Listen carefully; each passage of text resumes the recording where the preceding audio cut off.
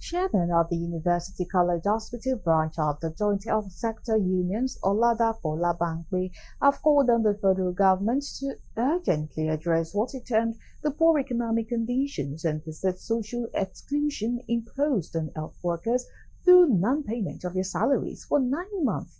Head of the Medical Association of the nation's premier tertiary medical institution described this action as a flagrant violation of relevant provisions of extant labor laws and international labor standards. He said failure to prioritize their welfare could amount to falling standards in the medical profession, as well as steep decline in qualitative healthcare delivery across medical facilities in the country. He warned that if no positive response is taken by the federal government on some critical issues, despite previous assurances, could result in the total collapse of the sector. President Tinubu took over.